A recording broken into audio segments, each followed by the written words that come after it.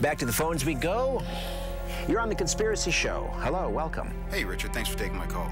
Is it me, or does it seem like there are a lot of ex-military folk coming out with UFO stories that they're only able to tell right now? The duty controller pointed out there were 2 UFOs that hovered at the end of the runway, and I scrambled the jet fighters after these UFOs. They flew away at tremendous speed, and they ended up hovered over the Pacific, several miles west of Vancouver. UFOs, very real. They've been coming here for a long, long time. Clearly, the UFO phenomenon is taking place. Why is our government lying to the American people? I'll get the people lined up, the researchers, the experts, the top people in the field, and we'll try to get to the bottom of this. Welcome to The Conspiracy Show. My name is Richard Syrett.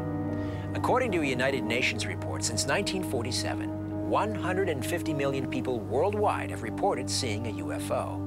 And according to a Roper poll conducted in the United States, 70% of Americans believe the government is lying to them about UFOs and ETs. Are we being lied to about UFOs? And if so, who's responsible for keeping the lid on this secret? Perhaps most importantly, what are they keeping hidden from us? I'm going to attempt to get the answers to these questions from some of the top UFO disclosure advocates in the world, including an historian and a former Canadian Minister of Defense. Friends, it is time to rudely engage reality. Genetic enigma or a human alien hybrid? That's how cynical I am now about the process. Is transmissible technology can tell whether it was created has been engineered by the Illuminati? There's no doubt. Victor Vigiani is the media director for Exopolitics Canada and a longtime UFO disclosure advocate. Thanks for this, Victor. Great to be with you, Richard. Fantastic. Economic crisis, depression. So what is your best evidence we're being lied to about UFOs? Oh, getting really provocative right off the top, huh? Yeah, geez, that's a really good question. The best evidence, and you take a look at what evidence means. Evidence really means that it brings closure to an argument. It provides something, a foundation upon which you can say, well, let's dismiss the question mark. And when you take a look at it from that point of view, the best evidence that we have, we feel, is that there is a real phenomenon going on out there. UFOs are a real, tangible phenomenon. They exhibit in the sky maneuverability far beyond any technology that we have, luminosity beyond any technology that we have. And just from the point of view of what we're seeing in the sky, the definite opinion is, and the evidence is, that this thing is real. And there's no question about it. Rochester, New York. I'm here to get some answers. Is there any documented proof that the government or the military are aware of and concerned about UFOs? There's one man I'm pretty certain who can shed some light.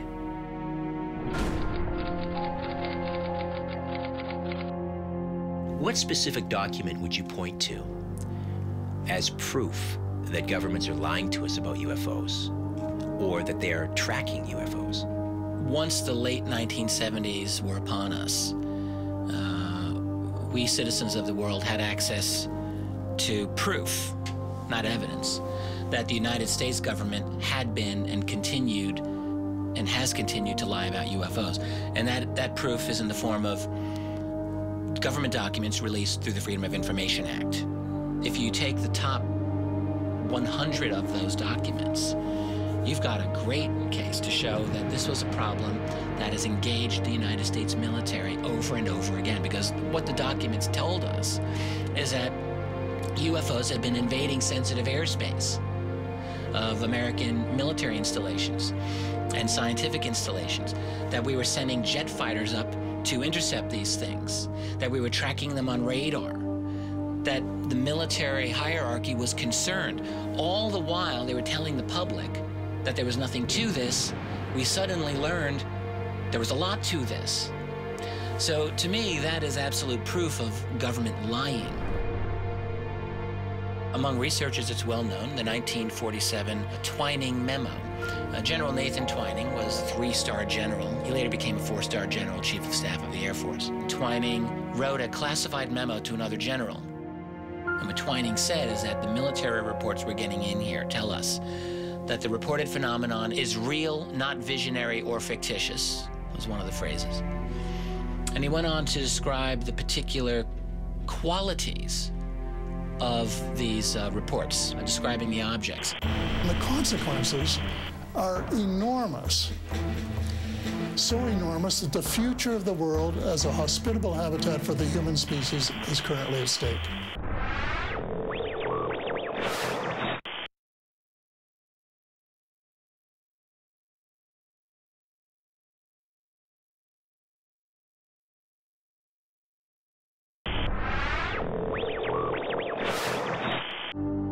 You mentioned the government. So is it the government that's ultimately responsible for deceiving the public? Well, when you say government, it's in a sense, it's a misnomer. When you think of government, you talk about elected officials. I would venture to say that most elected officials have no idea what's going on. What we're talking about is a substructure within the government, the intelligence agencies, the long-standing individuals who've been around a long, long time, or the ones that take over the intelligence agencies who are given this information by their predecessors regarding UFOs and extraterrestrial existence and the presence. You're about to hear some absolutely startling claims from a former high-ranking cabinet minister in the Canadian government about UFOs and extraterrestrials. The Honourable Paul Hellyer has always been a political maverick and a bit of an outsider. I wanted to try and find out how much governments know and who, ultimately, is responsible for this truth embargo. And I needed to hear it from someone who worked inside government at the highest level. When you were Minister of Defense, did you ever suspect, and we're talking about the early to mid-60s here, did you ever suspect that the government, perhaps your government, was keeping information about UFOs from the public? Oh, absolutely not. No clue. Not a bit. What led you to speak out publicly in September 2005 about UFOs? The process was really that a chap by the name of Pierre Junot, he sent me a book called The Day After Roswell by Colonel Philip Corso. And I found it quite compelling, actually. There were so many witnesses, live witnesses of what people had seen and their experience, that I thought, this is not make-believe. And he said, you know, I called the general and told him the book that you were writing, and he said, every word is true and more. And by the time I finished the book, I was convinced that disclosure was essential, not only for the good of the United States, but for the good of the world. So that's when I decided to go public.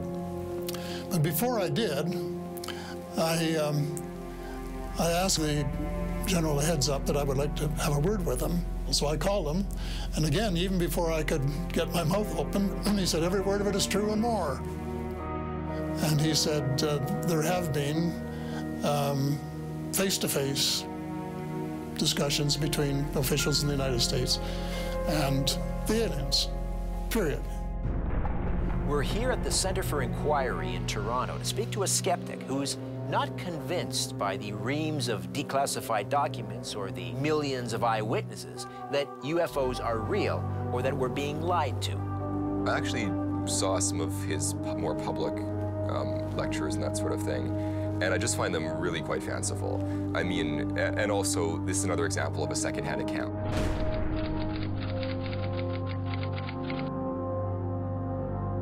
I mean, we don't know who this decorated general is, or if he even exists. Like, I don't want to talk to him. I don't want to talk to the people that actually saw this.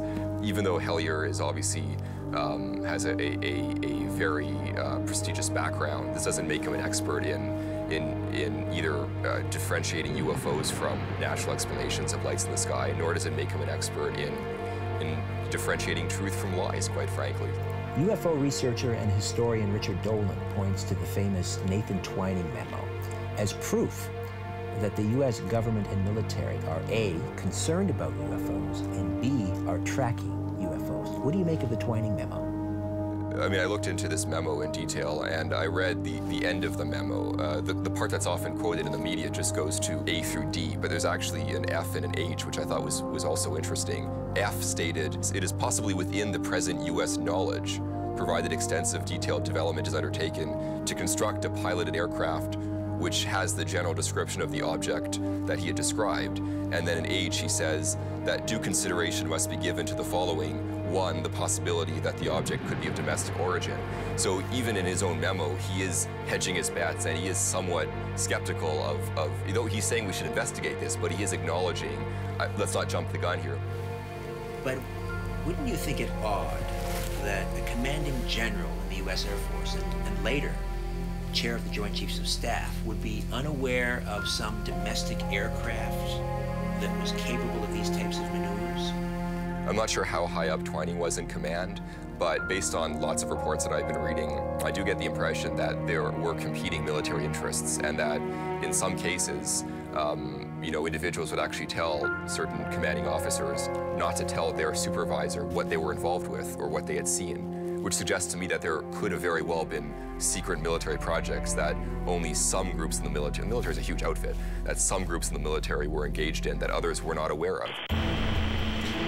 Let's say they discover anti-gravity, something that they can't even share with the world because they would take down the petroleum industry, probably.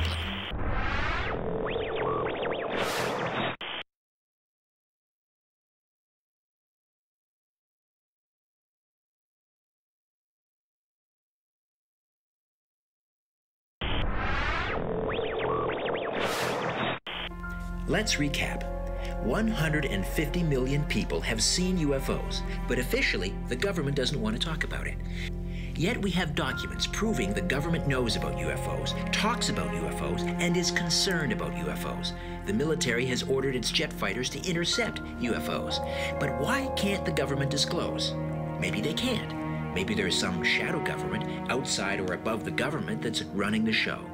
We just heard from a former high-ranking cabinet minister in the Canadian government who has confirmed that. What is it that the government is hiding from the public regarding the UFO phenomenon? In the United States, it is also what they have called a shadow government, which is a government within a government. And within the shadow government, there is what I call in my book, light at the end of the tunnel, a cabal. And the cabal are the hardcore of the shadow government. So this is, this is a really tough worldwide oligarchy that is in charge of things and really pulling the strings. And the consequences are enormous. So enormous that the future of the world as a hospitable habitat for the human species is currently at stake.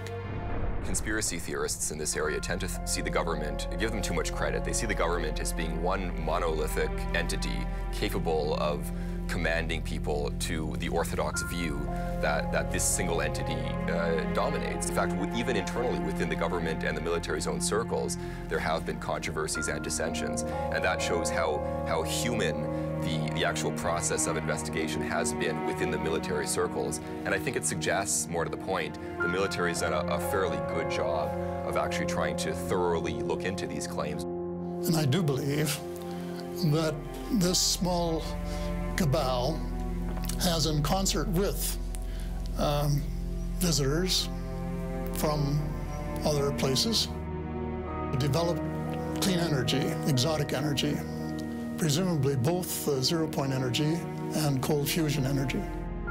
We're near the Rubicon as far as the future of the world is concerned, and if we keep on burning fossil fuels for the 30 or 40 years that our political leaders are talking about before they really do something, it's game over.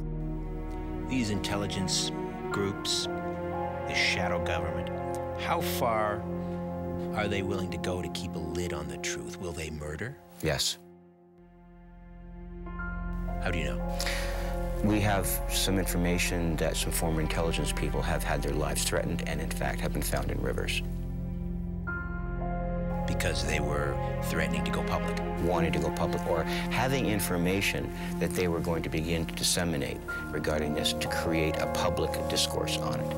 And the government has gone that far. We know that. One of the things that they don't want us to know is that they have some of the exotic technology belonging to these other people, beings, creatures, whatever they are. Let's say they discover anti-gravity to some extent. something that they can't even share with the world because they would take down the petroleum industry, probably. And why they're doing that is to eliminate any type of, I guess chaos is one thing, because some of the information that we know could create a lot of chaos within society. That's the first point, because we're really not ready to receive this information yet. At least a lot of the population isn't. The second part about all of that is that the technologies that they do know about, and we're talking about anti-gravitic technologies, for example, that type of energy could displace fossil fuels permanently. And you have insurmountable social, industrial, and technological change on your hands. And how do you deal with it? And I think that's one of the reasons why they need to keep it a secret. So now they've got a real issue here in terms of guarding this technology and the scientific revolutionary breakthroughs that go along with it. The thousands of sightings all over the world, the evidence that has backed up those sightings, the radars, the pilots, military and civil, the people who have worked in the underground facilities in Nevada and Arizona who have agreed to testify as to what they did and saw. There is just so much evidence that one wonders how they can keep the lid on this situation to the extent that they have. But the government will not formally acknowledge, A, the existence and reality of UFOs, and B, that these are of off-world origin.